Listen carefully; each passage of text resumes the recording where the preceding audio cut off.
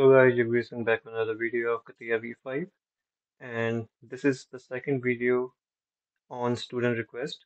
So this is the part that we are going to design in this particular video. So let's get started.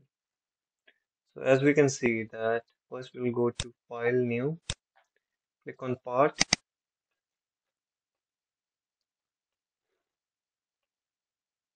I can just confirm all of them. Click OK. So I can see that as per the isometric view, it should look something like this. So I'm going to design on this ZX plane. Click Sketch. Make sure I'm off the grid.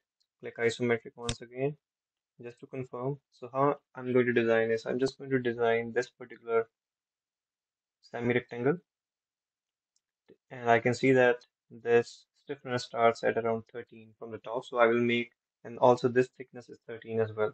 So I will make this entire part on top of this particular rectangular base.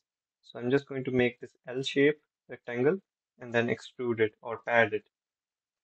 And it's going to be mid-plane to keep the symmetry. I'll show you how I'm planning. So first of all, I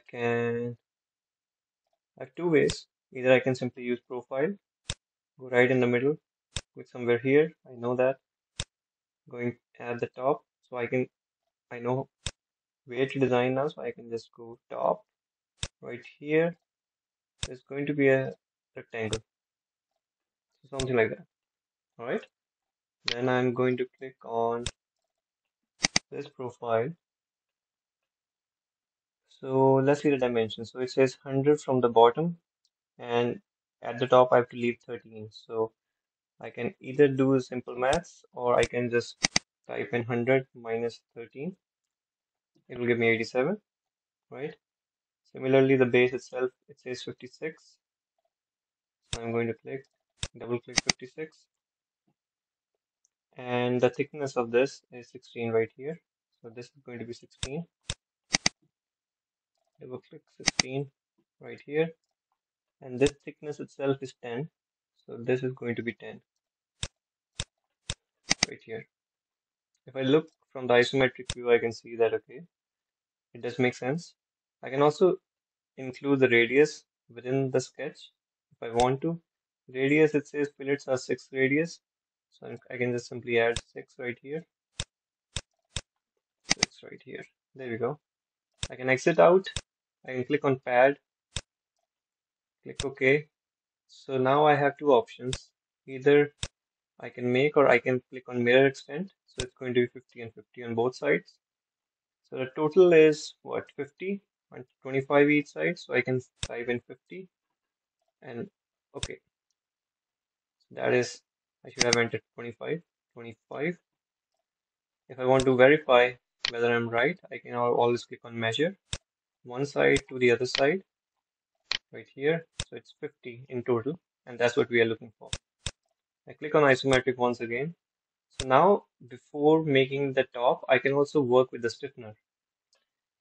So stiffener, we can see that there is different ways of designing the same thing, as I always say, right? Rib, stiffener, anything. It could be.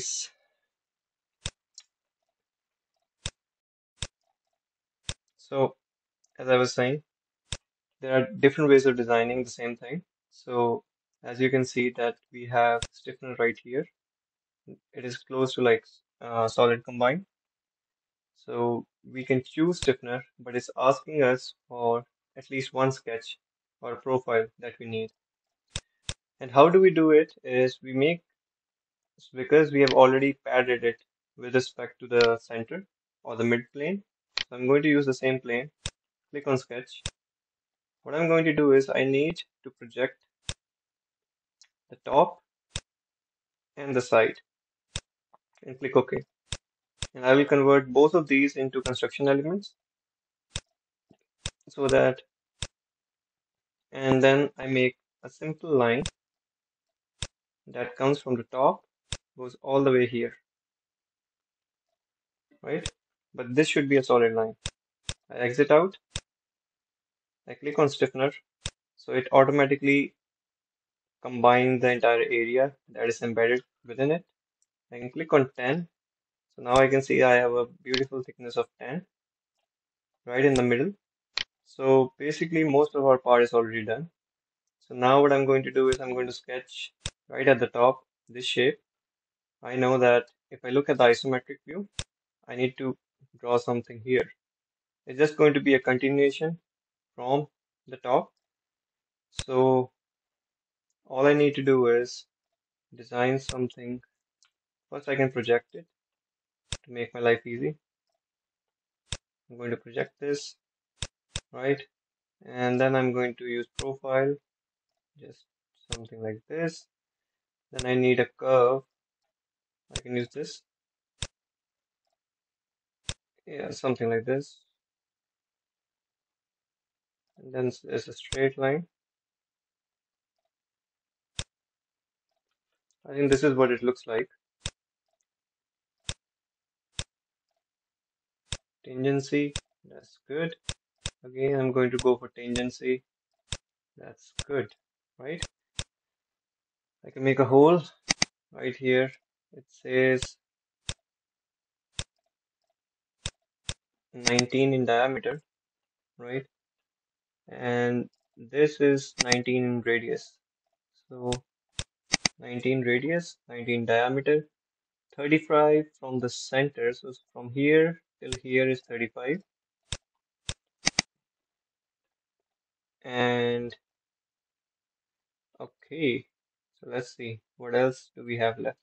And the total from the center till the bottom is 70. This is right here. From the base till the top is 70. There we go. We have it. We can exit out, right? Now what? Oh, that makes sense. It should be the inside part, not the outside. So this entire thing should not come from here. Instead, this should be the line that I should have projected at first place. That's perfectly fine. Right there. I can trim this line if I want to. I can trim this right here, trim this line right here, right? And trim off the extra parts, just break them here to here, right? Now I can dimension it once again. So distance from the middle till the side is 35.